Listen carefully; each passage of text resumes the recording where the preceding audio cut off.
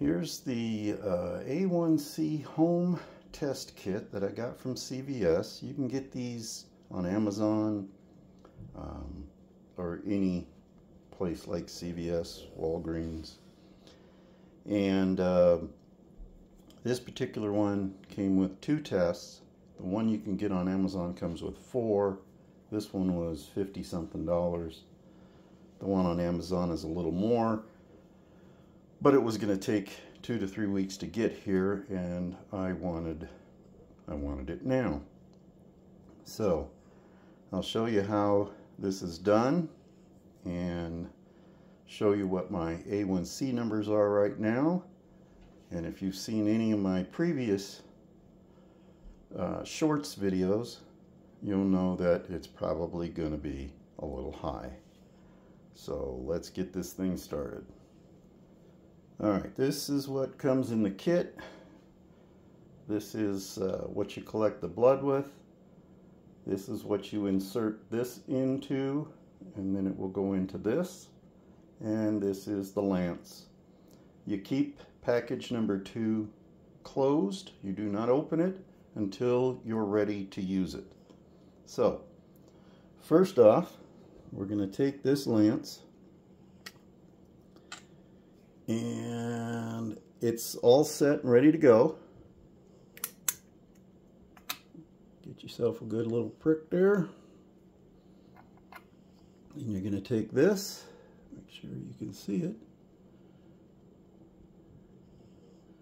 It gets the blood in there. Wipe it off. Now you're going to take this, put it in there, make sure it's in there, shake it, then let it sit for a minute. Put this away. Try to stop this bleeding. Alright, so now it's time for number 2.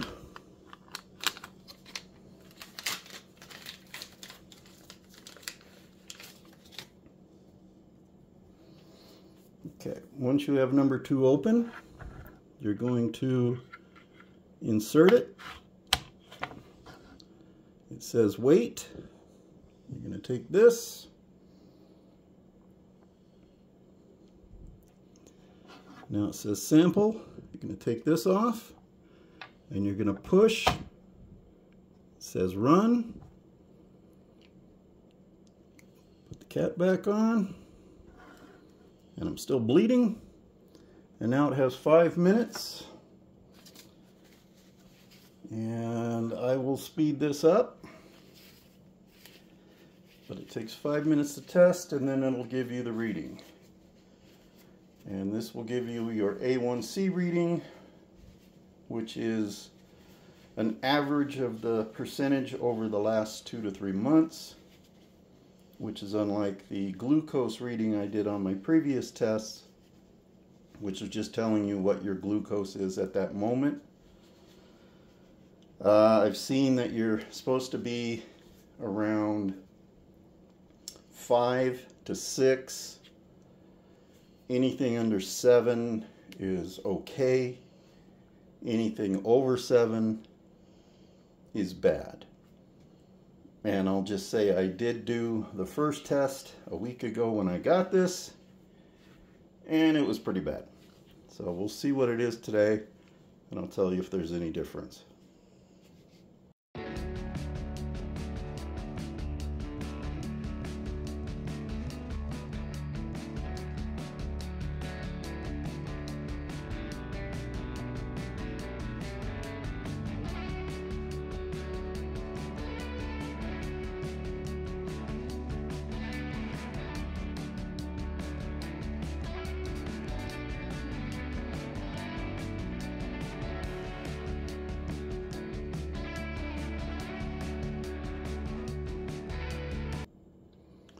Alright, so you saw that it counted down and it went through, said okay, and then it gives me an 11.6.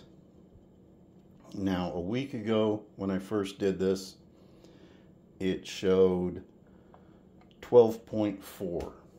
And like I said, anything over 7 is not good. So that's what I'm working with right now. 11.6.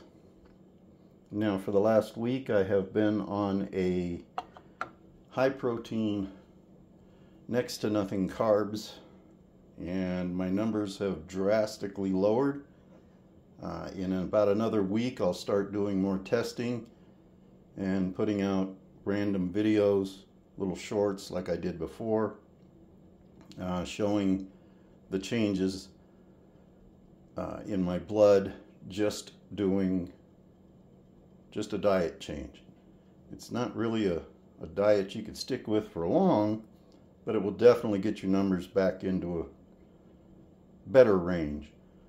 So that's it for now. I will do another video in a week or so, probably another little short showing my latest glucose levels. Thanks for watching.